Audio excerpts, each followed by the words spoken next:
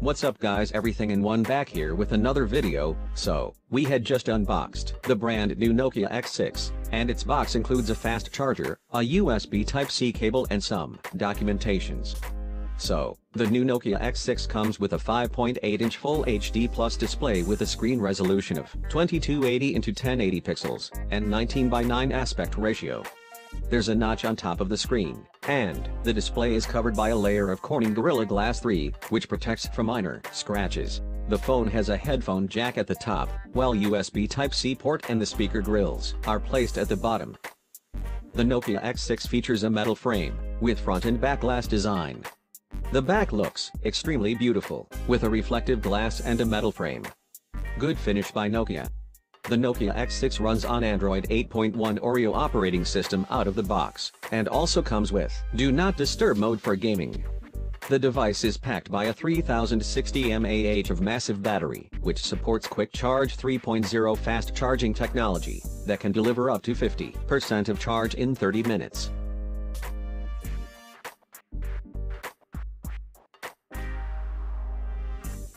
The smartphone doesn't comes with any custom UI, so it means that it is supported by stock Android. Also, the amount of bloatware in this smartphone is almost negligible.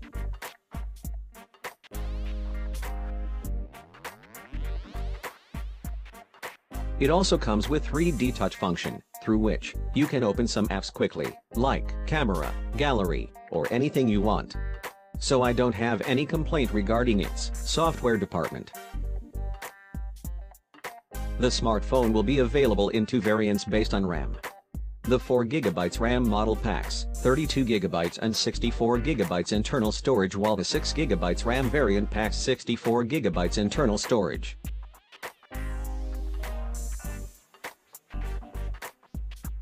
The interface is very snappy and fluid, thanks to bloatware-free stock Android. I don't even notice a single lag in this smartphone, and the response time is very quick and smooth.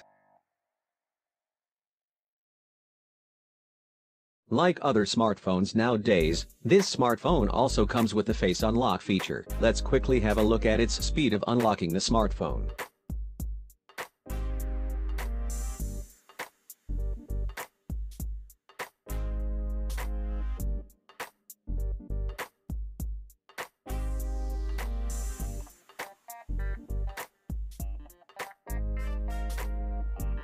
So the face recognition works good, but it is not fast as we have saw on Redmi Note 5 Pro or Honor 9 Lite.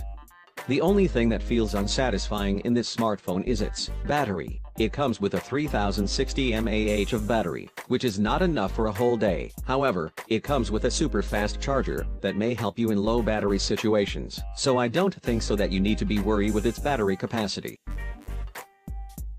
Under the hood, the device is powered by Qualcomm's recently launched Snapdragon 636 octa-core processor, which also powers the Redmi Note 5 Pro and Zenfone Max Pro M1.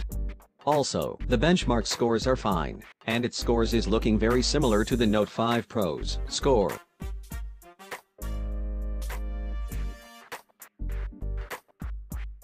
For camera, the smartphone comes with a 16-megapixel RGB primary sensor with f/2.0 aperture and a 5-megapixel secondary monochrome sensor with f/2.2 aperture. So, that's all guys. Thanks for watching. Make sure to get subscribed to our channel for future updates, and as always, keep watching and keep smiling.